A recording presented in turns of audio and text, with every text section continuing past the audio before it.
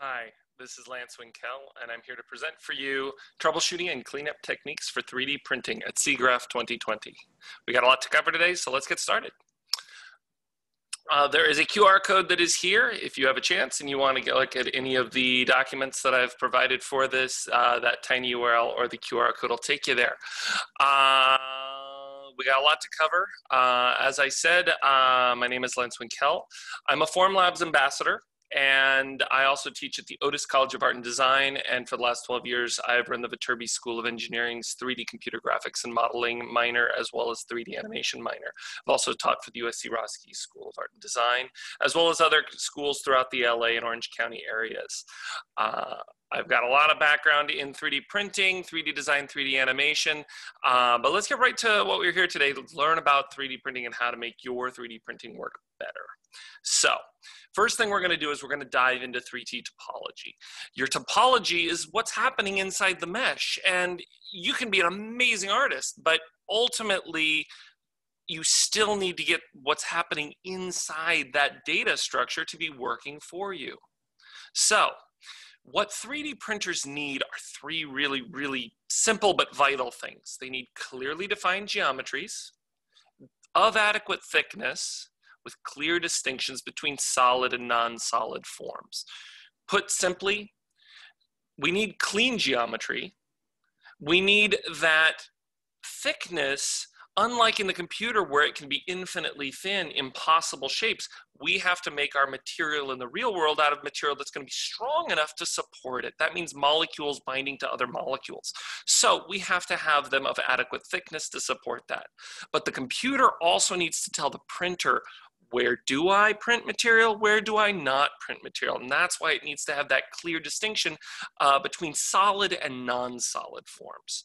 Now, I came up with a couple of charts to help us out here. On the left, you can see a bunch of hollow shapes. The topologies like what you see in those hollow shapes are problematic and most likely non-printable. Some of them might be on their own printable, but put into the larger spectrum of how they're interrelated, they can become problematic. The topologies like you see on the right side are examples that are 3D printable. So what's the difference? Okay, the biggest difference is that you can see the ones on the left side, there are hollow shapes that don't have thickness. They may have little surface gaps, so they're not airtight. They also may be overlapping and by themselves might be okay, but when you have an overlap, that's a place where sometimes the computer can get confused and say, wait, how do I print twice? Or why am I getting a signal that's saying print here, but also don't print here? So you can also end up getting weird fills and other problems that ruin your print, okay? What we need is an airtight model with no gaps, not even zero surface area gaps. And that's a big issue because if we take two vertices and move them so that there is zero distance apart mathematically, there's still a problem, even though we, by our eye, can no longer see that problem. Okay. There cannot be any overlaps and completely two-manifold. We are going to learn what manifold, what we call two-manifold versus non-manifold is in a future set of slides here. So these are some examples of airtight with no gaps versus airtight. You can see the solid blue on the right side, okay? That little area there, imagine if that gets to zero distance, would be a great example of a zero distance problem. No overlaps. And also completely two-manifold, like I said, we'll be talking about that soon. Okay. Game assets, visual effects assets. Let's say you're coming from a video game, or let's say you're coming from working on a production, and you want to start taking assets that you've worked on a larger production, and you want to make them 3D print, either for product development, maybe for a big trade show that's coming up. One of the big problems is those assets that look so great in the video game and are optimized for the video game, or those assets that are so great for a visual effects sequence, oftentimes are not really suited for what a 3D printer needs. Some examples, okay? Oftentimes game assets may have stripped down geometry. They may not have any back faces because your camera never sees them, and they can reduce the amount of geometry in the game, increase the speed of the game and the performance of the game by removing those areas. They may also have overlapping geometries. Some video games might use multiple collision meshes. And in those type of cases, you might have a bullet collision mesh or a player-to-player collision mesh or even a player-to-vehicle or a vehicle-to-world mesh. And with all of those meshes, you may only see the outer skin of what is renderable, kind of the hero mesh. They might even have different level of detail meshes. So they might have a high res one that's up close and a low res one that's far away. Well, that different resolution meshes, all those collision meshes are superimposed and overlapping. Well, the problem is if you just take that character and try to 3D print it, it's going to try to print all of those meshes and you end up having a problem. So what we want to do in those type of cases is edit those meshes out, adjust and work with them, fine tune them so we get just the mesh we wanted with just the right set of criteria to it so that you get that hero mesh that looks really nice. You can actually then get it all the way to print and to market, but getting rid of all of those other meshes that are useful in game, not useful to the 3D print. Cinematics have the same problem.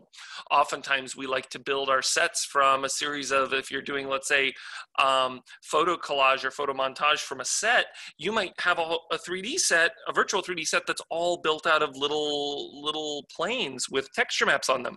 And it looks great in camera, works great for your shot, but it's infinitely thin planes that the 3D printer can't print. Same thing happens a lot of times with particle systems where you might have visual effects that are sprite-based. And a sprite is just a square, two triangles, with their normals facing towards the camera.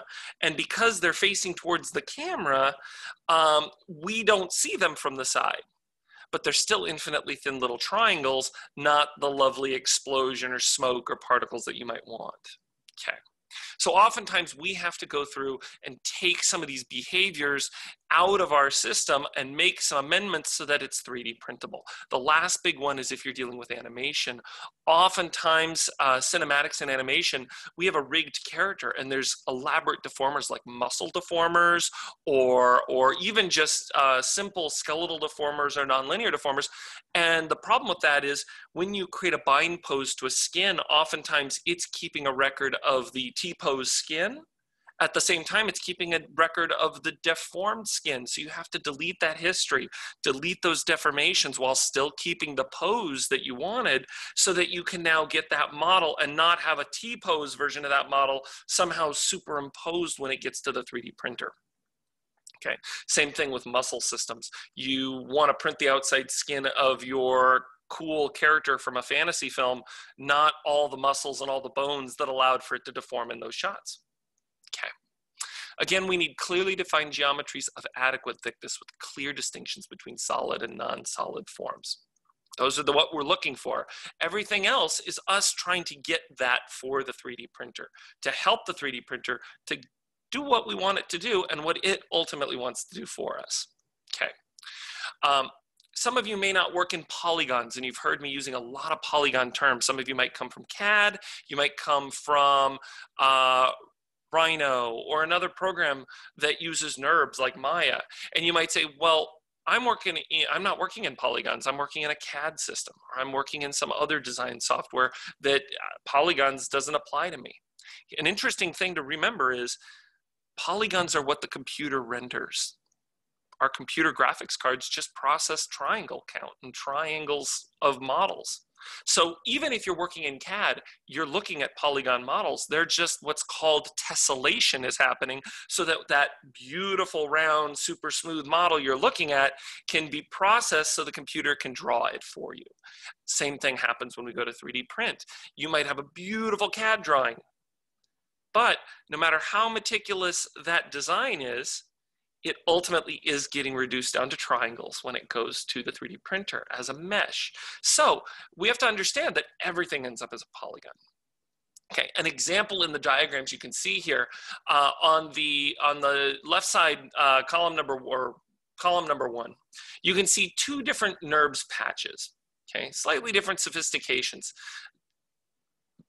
Column number 2, you can see the same object, but when it's gone through a tessellation algorithm. In this case, the automatic tessellation, which uses a concept called chord height ratios, which has been applied to it. Chord height ratios, in simple, if you have a tighter turn of a curve, they put more triangles there. If you have less of a turn of a curve, less triangles. Now, it looks pretty good at the top there for like a generic model, but I could optimize it like you could see in that third column by just going in and customizing my tessellation qualities. That goes inside in Maya. It's something called modify NURB, convert NURBs to polygons. Well, notice the bottom of number 2. That is that same generic tessellation based on chord height ratio applied to a NURBS object that has a little bit more curves. Notice how it's got really convoluted triangles. It's okay, but if I want really nice smooth contours, I'm gonna need to put triangles there. If you've ever downloaded something from a site like a Thingiverse or another type of site, and you've gotten a model that has hexagons for bolt holes or has a lot of stair steps that look very different from what was maybe supplied as a sample print model, oftentimes that's because when they uploaded that model to the site, they went with a standard low resolution export and took the defaults. And so what you're getting is a model that's very, very crude now. Okay. You also can notice a lot of times when you're looking in models, sometimes back faces don't draw at all, or like you can see in the lower right picture there, sometimes they render as like a solid black color. This is often a function that our graphics systems do to help us to understand a really simple bit of logic, which is this. All polygon surfaces are inherently one-sided, not two-sided like a sheet of paper, but one-sided. They have a face that has a normal, and then there's nothing else on the other side. Okay, this is what's called two-manifold, and a two-manifold surface has all of those faces all lined up to fit together. In a lot of our 3D programs, we have something called backface culling. All backface culling is it starts drawing those faces the way they're supposed to be drawn, only one-sided. When you have an object that has two-sided as an option for rendering, which is what's happening here in that picture with those black solid surfaces, that's actually those back faces, but instead of drawing them as nothing, as invisible, so we could see through the geometry, much like if you've ever gone outside of a game level, you can look through those back faces because they don't exist. You can see into the level from outside the map. Well, we should normally not see those, but Maya, in that case of that drawing, is helping us to see it, but then it draws it as that solid black shade so that we have an indication that that is not our surface, that is an anti-surface. Well, what you'd like ideally is to have all of those facings so they line up together. So all those gray surfaces are on one side, all the black surfaces are on the other. Okay, this is what's referred to as two-manifold. Now, two-manifold is a concept that a lot of people who may have worked in 3D for years go, wait, what is two-manifold? Why am I hearing only about this now? It is a really, really vital concept. It's what's essential for Booleans to do their process, and since a 3D printer is really just a whole bunch of fraction of a millimeter thick Boolean slices, might be something important for us to study. But a lot of people don't realize this. So there's two states, two-manifold, which is again, when all of those normals line up on the same side, and then any other case where that isn't true is considered non-manifold. Okay. Here's a good example of all the different types of cases where you can create a non-manifold condition. Notice I also listed for Maya, at least, several of the tools that can create non-manifold geometry. Edit Mesh Merge can create it, and that's one of them we use to sew up holes quite often. Extruding, if you extrude an edge.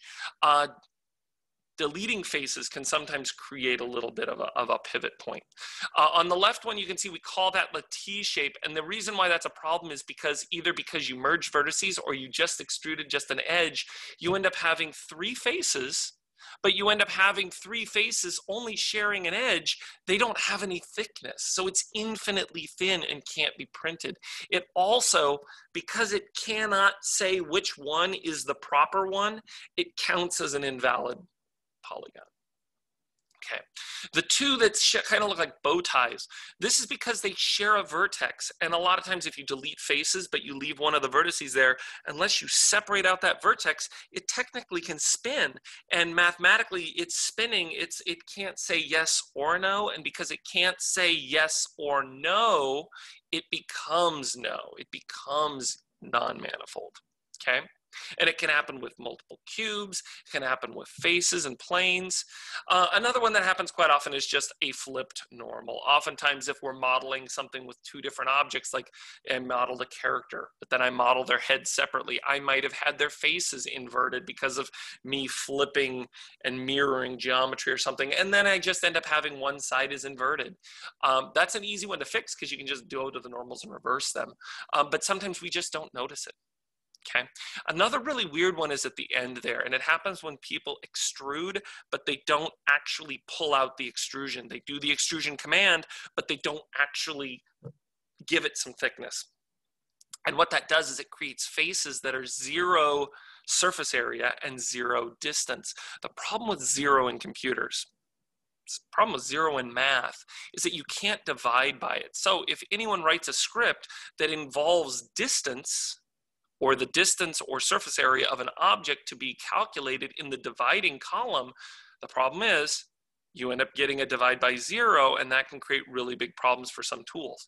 So it also prevents things like split polygon from splitting across it, because 0 means that it can't actually see that face. It's 0. So when it splits across it, it can't. Okay.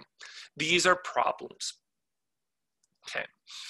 Another one that happens is different Boolean algorithms, and Boolean, if you're like me, you love using it until it doesn't work. It's like we love it till we don't.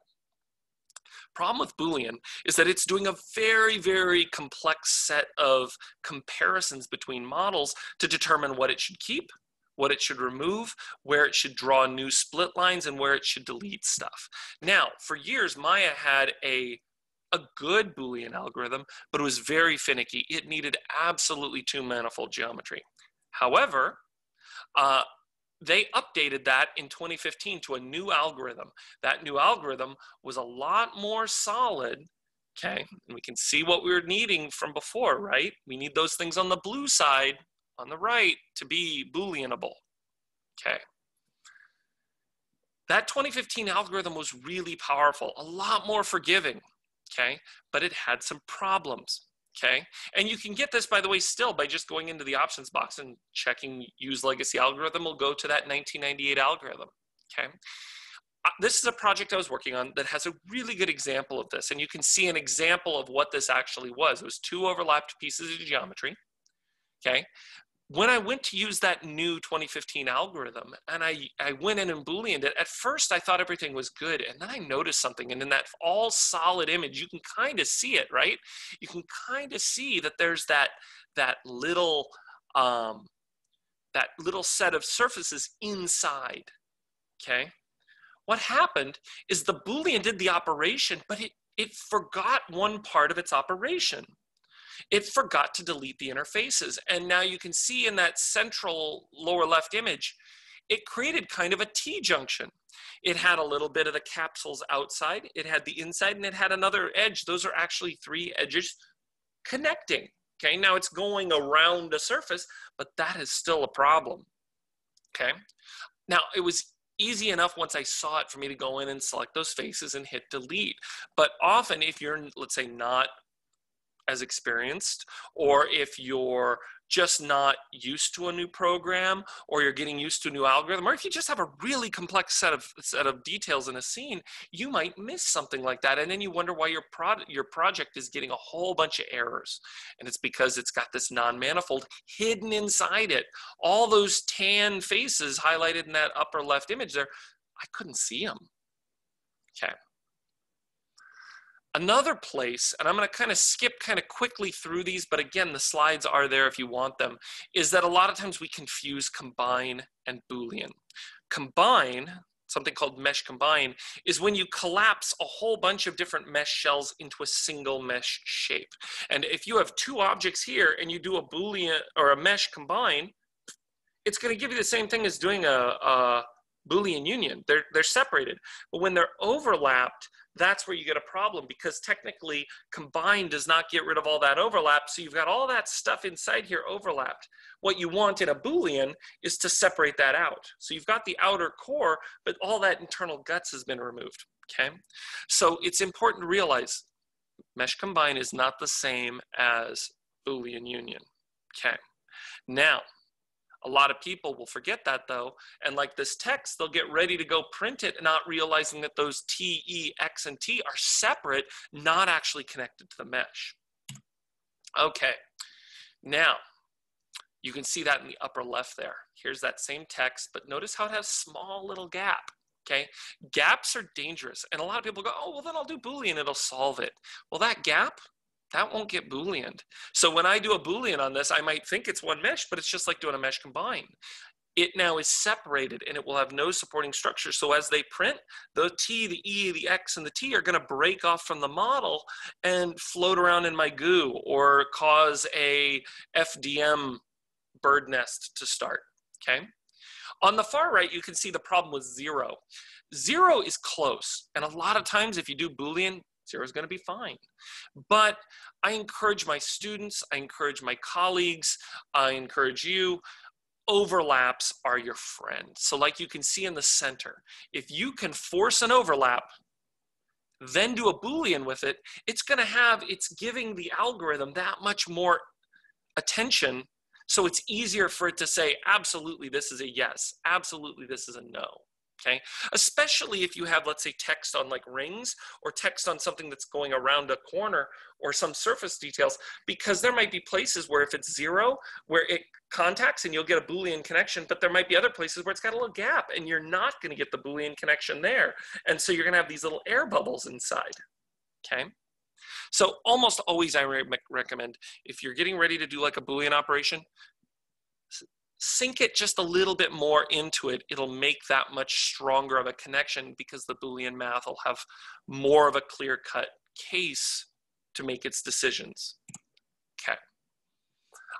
Another thing that can become really problematic with Booleans, it's not as much with the newer tools, but especially with some of the old, a lot of times people get so quick and easy to do a Boolean that they don't pre-intersect their Boolean. So what's a pre-intersection?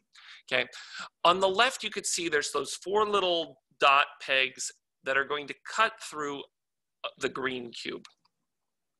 And if you use the old algorithm, right in the center there, you can see this surface, but notice how it cut out those holes. That looks great. But notice how that tan colored face, the one I have selected there, it has an outer 4 edges to make the outer face, but then it has those 3 circles in it, but there's no edge connecting them. So technically this is an impossible surface. Because it is a surface that has a hole in it without a way of getting to the hole, split polygon, inserting edge loops, subdivisions cannot get across. There's only one way to solve that, and that is with mesh triangulate. Now you can see mesh triangulate in that lower left cube and see the mess that it leaves. Now, I could now split that polygon, but I've got all those faces I now have to go delete. Okay. On the far right, you can see a very, very smartly done one. What it is the same geometry from the far left. I just pre-split across those rings on the green cube before I did the Boolean. Now, those edges enable the Boolean to separate that piece into, I think there's, 9 different faces that form that top main face. One of them kind of looks like a little L shape. One of them kind of looks like an upside down T shape. One looks like a cross in the center, okay? But each one of those faces can be split across because each one of them was pre-intersected. And I don't have to go through that process of trying to clean up that really messy stuff there. Okay. Same thing can happen with text and any types of subtle surface details. The text you see on the far left, if I don't pre-intersect the white cube with a line, is going to create a nice little text effect in the back, but see how there's the square and the text don't connect? I'm going to have to triangulate that face that has that embossment of the word text in it, and it's going to be so dense that it's probably going to take me hours of mesh editing just to clear it up to get back to something simple. Or like you can see in the lower right, if I just put one split across that white face of that white cube, Then I do my it's now pre-intersected. Now I do my Boolean. It's the same result of a Boolean, but without having to go through those hours of cleaning up that triangulated mess. So pre-intersect your Booleans. Okay. All of this leads back to a concept of convex versus concave shapes. Some old video games used to require you to have convex faces on things so that it didn't have to do the splitting. Most of our modern programs can actually split concave faces, and they do it automatically for us. The problem is, oftentimes, we get so elaborate in our models, we forget about the small minutiae, and Maya is automatically, any 3D program is automatically going through and doing these little adjustments, okay? So the 4 problematic pieces you see on the top and the right there are all because I had a convex shape on the left side, and it's just what happens if it automatically chooses another edge to do the split. Meanwhile, if I do a single split to that original, notice how it becomes impossible to create a mess because it divides it up into 2 very simple quads. So we want to avoid concavity when possible. So ideally you go through on your model and you clean it up by adding some splits here or there so you get nice convex shapes. Okay. Now, that's a pretty good breakdown of the things most people encounter within the mesh that they can do right now to make it so that their meshes are going to be that much cleaner for the 3D printing process. The next one we're going to talk about, unfortunately, is that STL, the format for 3D printing, is very old. It was created in 1987, which is the same year that Predator came out. That's only 5 years after Tron was released in theaters. Okay? It's 33 years old. It's a good format, but it is a format with some age, okay? So why would this be a problem? It's a problem because STL was only built to support inches and millimeters. And the problem with that is a lot of our programs like Maya use centimeters as their default. And sometimes our exporters have trouble doing the math in between, okay? What this means is when we go to export, you always want to do a check before you send a product out, because otherwise you might get a product that's, instead of being 10 millimeters or 12 millimeters, becomes 12 centimeters, and that's going to be a massively more expensive product, okay? And you don't want to get something back 2 weeks later and have to tell a client that you screwed up and now they're going to have to pay even more because you screwed up on something. So when exporting to STL, you want to create what's called an index file, and I'll be talking about that over the next several slides. But what you also want to do is do tests. So options boxes are your friend, okay? Like I said earlier, if you've ever downloaded a model from something like Thingiverse and you've gotten holes that look like octagons or hexagons, most of the time it's because they were exported out of the CAD program and they were exported with the defaults. Now this is from a student that was making a GoPro style mount, and they had a beautiful looking model, satisfied all the criteria we needed, but they kept getting really lousy 3D prints back. And you can see what happened. They used the presets, and I asked them what presets or what settings did you use? And they said there's a settings menu for exporting to STL. So we went and looked. Their settings were 30-degree angle tolerances, which is the coarse preset. That means you're only going to get 12 subdivisions going around the hole, which meant she had to take a drill and constantly keep trying to clean that chamber up. Also meant all of her outside edges looked angled as well. So that was a bit of a problem. Well, angle tolerances can be set from coarse to fine, and fine brought it up to 10 degrees, and you can see it's a little better, okay? So we finally went through and just went custom, and we went down to a 2-degree of angle tolerance. Now that added a whole lot more angles, but it meant that all of her outside edges now printed and looked as smooth as what they did in the computer, okay? Again, a lot of CAD programs, they have sliders and other things inside the options that allow for this. Maya has things for this if you use the options box. But if you don't, you're only going to get whatever the software engineer has built in as their default. So I highly recommend going through using your options box, okay? Here's a different example similar idea, really nice looking model of a little like tank turret. Okay, but this beautiful model kept printing like something that looked like a cheap gemstone. It was all faceted.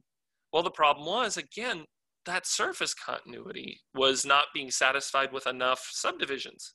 Okay, but they were also having trouble visualizing it in the computer.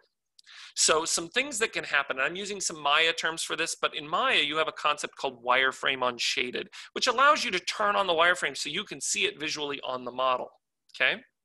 Also, if it's a polygon, go through and go to mesh display hardened edges, because if you see the hardened edges in the 3D, you're going to feel it with your finger when it 3D prints. Okay. If it's too faceted, then up the subdivisions. Okay. Some other important things along the way: deleting construction history, especially if you're dealing with things like rigged characters and things that use deformers. I have this all the time because my deformers mean that my model has a place with a T-posed character somewhere, but then also has the deformed and posed character. And sometimes that means I might get two meshes simultaneously exported into an STL because of that history link between them. So delete your construction history. You may also, in some cases, have to optimize the scene size depending on if you're using instances or other things like that. You want to be printing actual geometry objects, not instances or other things that might be virtual from advanced, production techniques you might be using. You also want to freeze transforms, especially scale. And you want to hollow out your model to some extent. Not only will it make it cheaper, it'll make it faster and less torque on your model. You also want to create what's called a log or an index, and that log is your X, Y, and Z dimensions in ideally millimeters, so that your vendor can actually reach out and know this is what you intend without having to, call you when it goes bad. Okay, hollowness. Now, new Formlabs printers, Form 3, Form 3L, these new printers have a feature called low force stereolithography, which is a flexible lens, and it is changing a lot of this so that you don't have as much peel torque. But typically, and I'm talking from an SLA standpoint here, SLA has always had one critical area in its process, which is the peel, where you have to peel that object off of the lens. LFS changes that drastically, lowers that peel stress. So having hollow objects is not as critical to the peel as it used to be, but it's still going to give you faster times because that hollowness means less actual time burning in that laser. It also means less torque because you only have a smaller bit of surface area. But hollowness is important, and if you need something to be solid later, you can always go do a casting for it later. You will save money, you will increase production time, and you will lower that, ultimately, that peel stress so that you have a better, cleaner model quicker. Okay. Making an index varies by program, but every program has an ability for you to test and see the size of what you're working with. So, in Maya, if you go and grab an object, go to its shape node of its mesh shape, and you go down to the bottom under something called this object display bounding box information. And if you go into that, it will show you the maximum and the minimum. Those maximum and minimums, you take the maximum, you subtract the minimum, and you will now have that bounding box information. Now you can see there with the Z bounding box is 16.261 max minus 31.575 minimum. You say, well, isn't that going to be somewhere like 15 millimeters? Notice how it's 47.836 millimeters. That's because, basic remedial math here, when you take a number and you subtract a negative, subtracting a negative becomes addition, right? You're adding them together. That means that geometry crossed the origin, so you're having to add the negative distance to the positive distance to get the actual accurate assessment. So I will go and take all of this bits of data that I gather on each one of my parts, and I will create an index. Now, indexes can take a lot of form. If it's a simple 1 or 2 models, I might just use Word or Notepad. or even just include it in an email. But if I'm dealing with a very large production, I may actually use something like Excel, where I can have columns for things like quantity. I can have the X, Y, and Z bounding box information for each one of my products, the name of the file. I could even have different materials that might get used. So if I'm dealing with one that needs to be in a transparent material, another one needs to be in a tough material, I can actually, or if a vendor needs to print something in metal and do a completely different manufacturing method, I can actually put all that in my Excel file so that I now am handing off to my vendor everything they need to do the work cleanly without needing to ask me, okay? The big things here is I will almost always send them my basic data file, in this case, the Maya binary for Maya. I will also send them like an FBX file. If I'm in CAD, it means I usually send them the native CAD file, but then I also send them like a step file. Then I will send them the STL file, and then I'll also send them whatever that text document is that cross-references each part with its XYZ bounding boxes and any other materials. This becomes an index. Okay, and the reason the index is so important is because print vendors do not know how big something should be or what it should be made out of unless you tell them. Size and scale are the easiest things for them to fix. They just need to know it, and they cannot read your mind. Okay, so you create a file index that carries all of this for you, and that's going to also be something really critical because it helps them to get their quote around sooner. If you have all this material and you do your due diligence up front, then they're going to be able to give you an understanding clearer of what all those things are. If there is a problem, they're going to be able to account for it much quicker. Okay, it means less delays for the vendor to process, faster turnaround, and your quote can also much easier get more accurate to the actual cost. Okay. Last thing here is probably the most important. If you're an educator or you're a manager, I encourage you, it's critical that you set the expectation for your staff or your students early on that this is something that's required for them to have a print. It's what's required for them to complete that task. I see a lot of students oftentimes that will complain about, well, I just got it there, and then they'll complain, well, they said it was 2 days and they said they couldn't print it because of this. I make it a part of their submission. I make their grade dependent on it. I just announce it ahead of time. I say, if you submit something without an index or some kind of documentation of these things that are really critical, it counts as 0. And my students then very quickly go, oh, this is kind of mission critical. I guess I need to step up to plate. And your staff will do the same, okay? Okay, so SLA printing. SLA printing is what we also call stereolithography. It's what Formlabs printers do. The Form 1s, the Form 2s, the Form 3s, okay. Photopolymerization. There's more and more of these coming to the marketplace, but a lot of people, when they think of 3D printing, they immediately think of FDM printers, which are the hot glue gun plastic injection mold printers, or injector printers. The reason why I want to talk a little bit about this process is because SLA is an incredibly powerful tool set that's just misunderstood, okay? And I've kind of broken down the steps that go into it here. The peel step, which is something that you're going to hear about quite a bit, is the critical phase of SLA printing, okay? Okay, the peel step is what your thickness of each layer is. And what that is after it has lasered that material, it's still stuck to a transparent lens and has to be peeled off and then realigned so they can now have a little bit of liquid there so they can start the next layer, okay? So you print that layer, peel it up, bring it back down, print the next layer, bring it up, and slowly your model is grown, hanging, suspended from a platform. So LFS, you'll start hearing a lot with respect to Formlabs printers. LFS is a low force method. It means they use a flexible lens instead of a rigid lens. And what that means is you're only contacting the model in a very small area rather than on the entire plate at once. It lowers the amount of peel torque and allows for some really exciting updates to the SLA printing process, okay?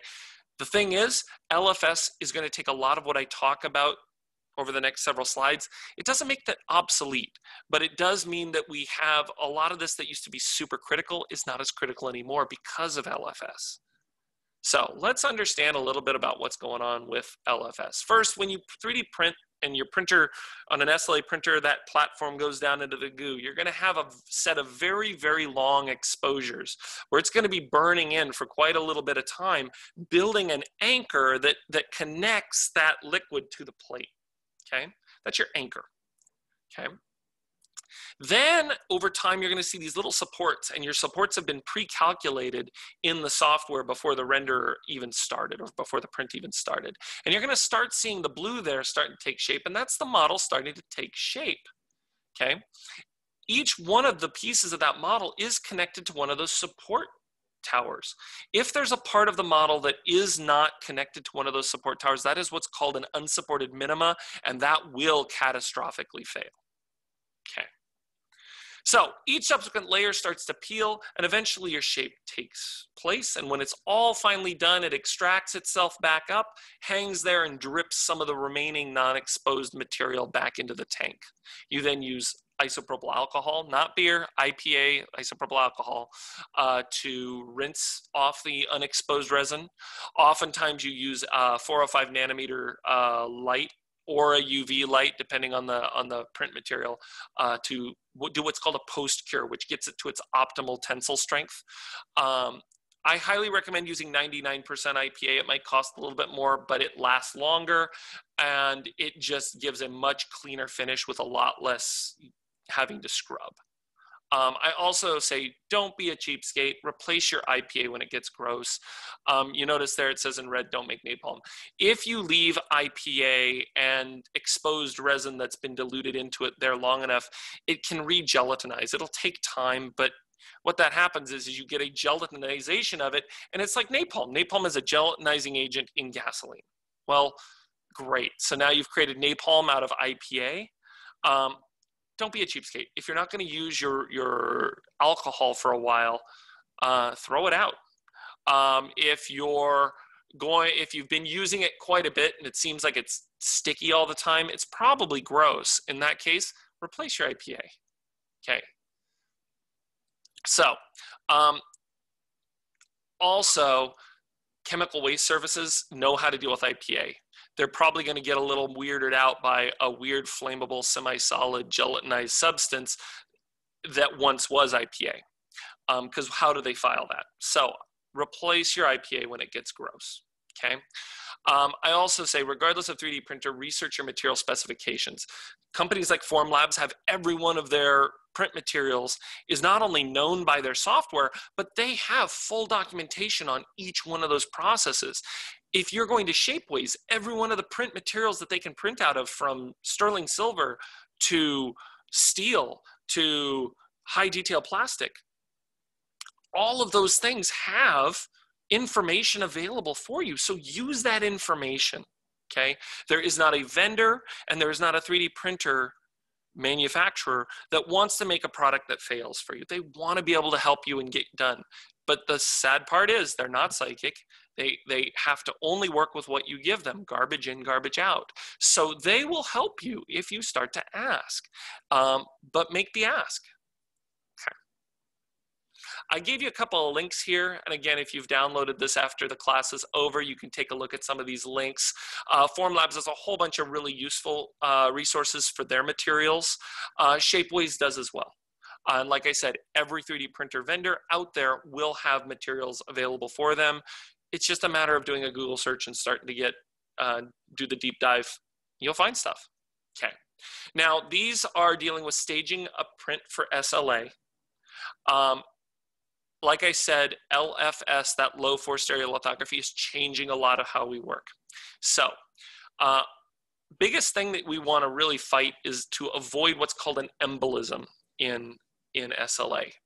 An embolism is kind of the opposite of what happens in a drinking water dispenser if you go to, have one of those water coolers.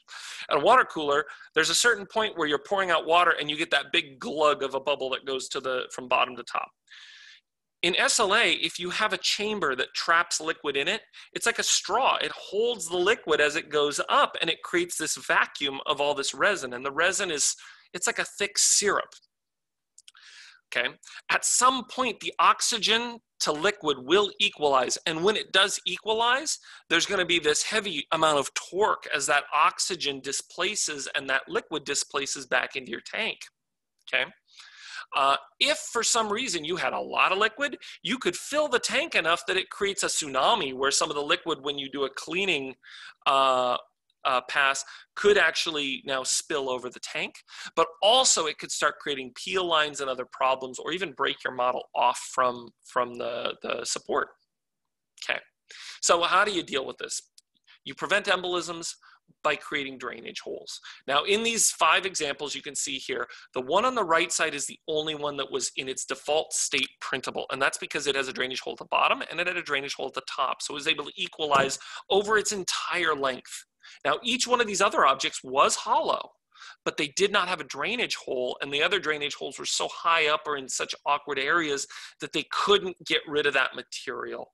So this is something where my student had to go back in and either with a sphere or a cylinder did another geometric Boolean to create like a 2 millimeter hole, and what that did is allowed for the oxygen and liquid to evacuate over time as it printed, and that prevented the embolism and allowed them to print just fine. Okay. Another one that happens on SLA is a lot of people they're constantly trying to optimize, right? You want to keep, this is literally one of my very first 3D prints on a Formlabs printer. Okay. I wanted to save resin, so I made it as low as I could to the ground, and when I got it back, it had a weavy sidewall that looked really odd, okay? And what I learned was that my want to be as efficient as possible wasn't enabling the printer to print as cleanly as possible. And what this really demonstrates is that SLA printers want to grow an object like a stalactite. They want to grow it from a point and have it expand out. But each time they have a peel, there's going to be a little bit of torque. So what I want to do is I want to limit that torque on the components. So deep down at a microscopic level, the problem is, as you can see at these little arrow points, these little bridges start to have to grow between the different layers, and those bridges are so sharp, but they're also very fragile and thin, and they're moving around in a very thick resin. So much like when you have the egg material in like an egg flour soup, right? And it's kind of contained within that thick broth, right?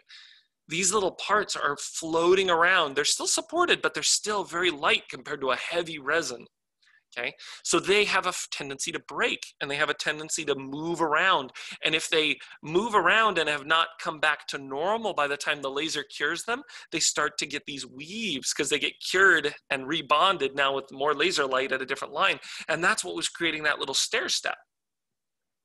Okay. Another one, and you can see I've said a couple of times so far, I've talked about these things called unsupported minima.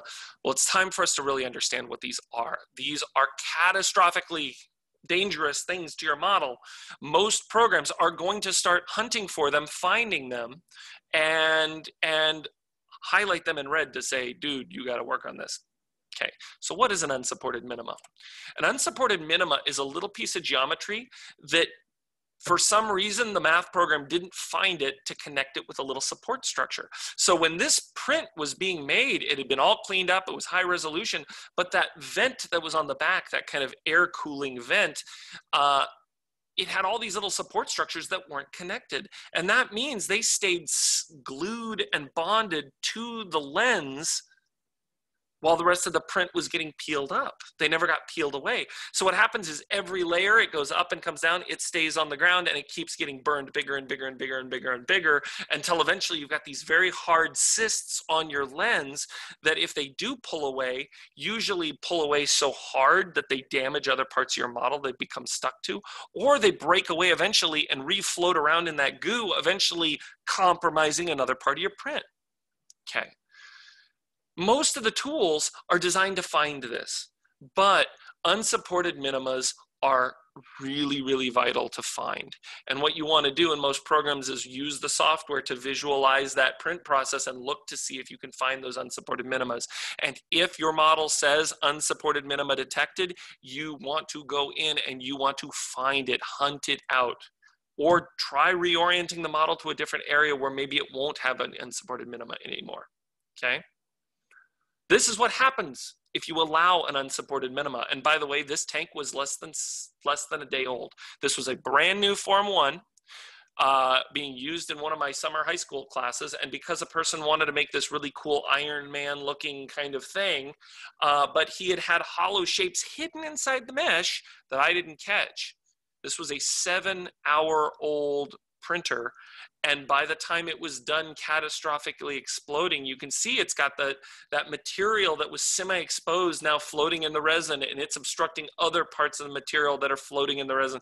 And it's, so what started off nice and clean because of one part, it's like a little fragmentation that keeps expanding until eventually it ruins the print, may likely ruin future prints. This one not only ruined the ability for this tank, the tank now had damage, it also burned out the peel motor. So here's a printer that's less than 7 hours old, and it's now having to get warranty replaced.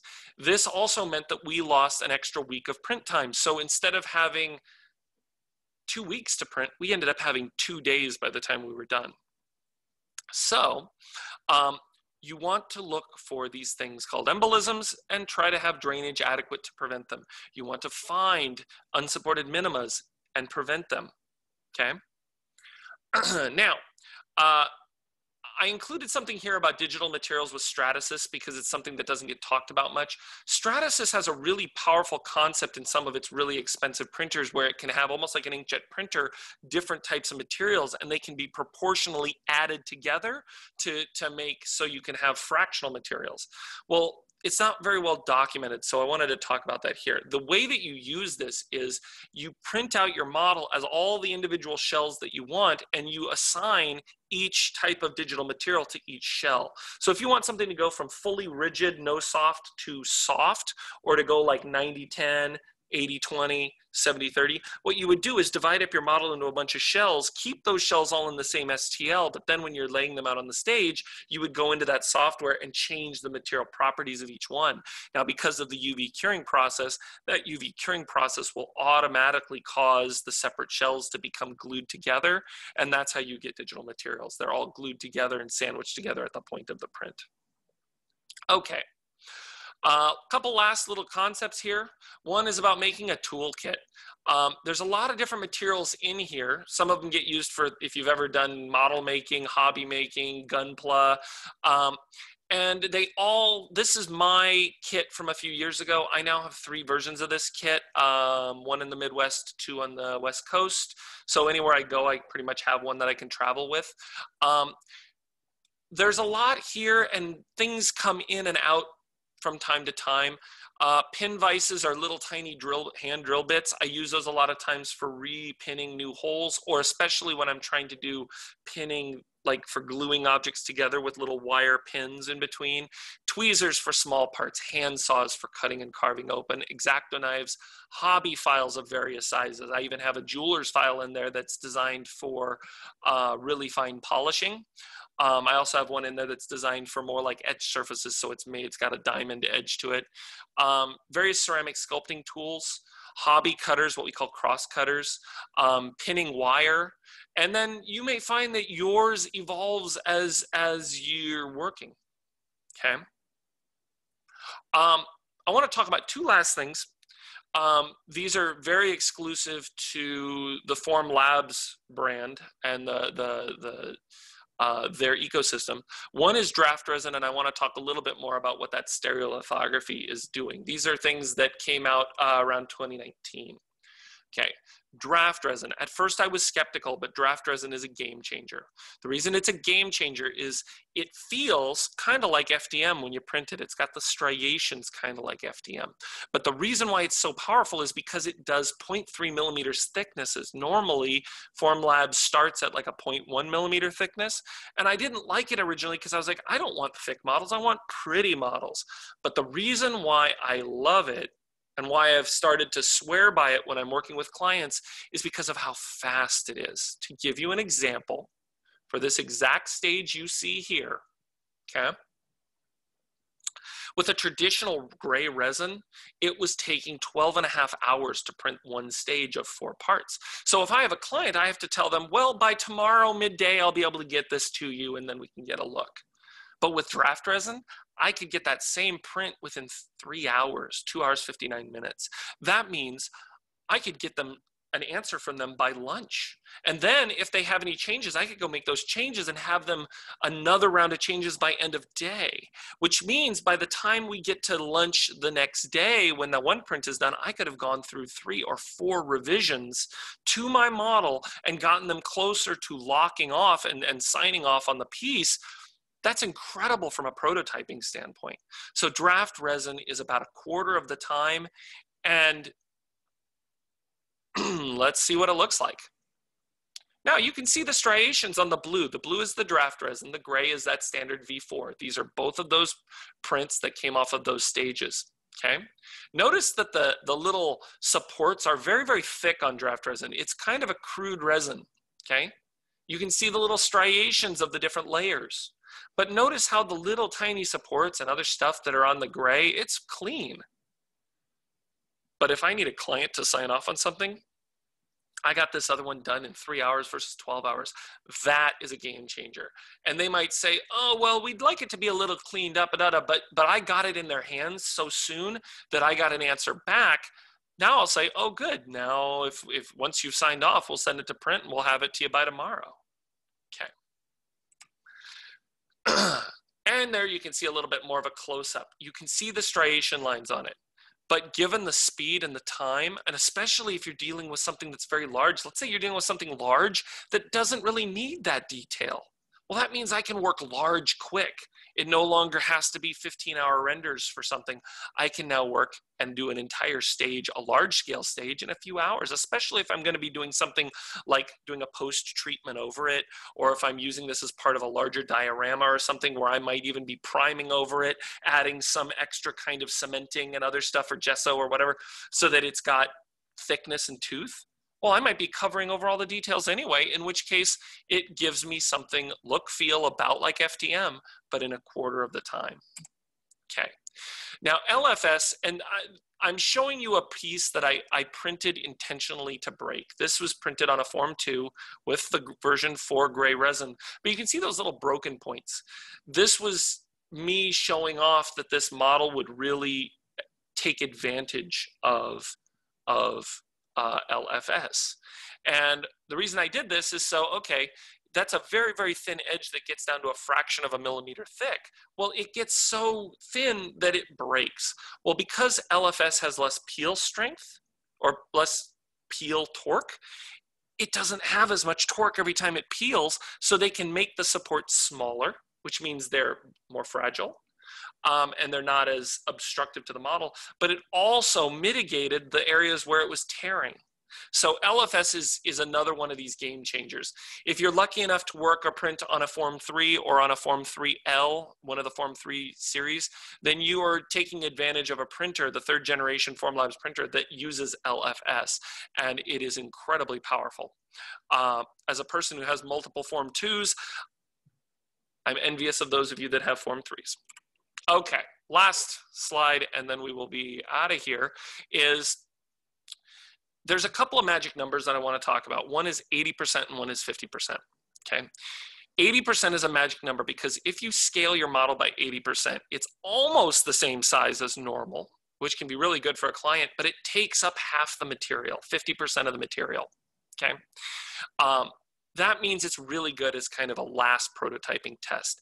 Run it at 80%.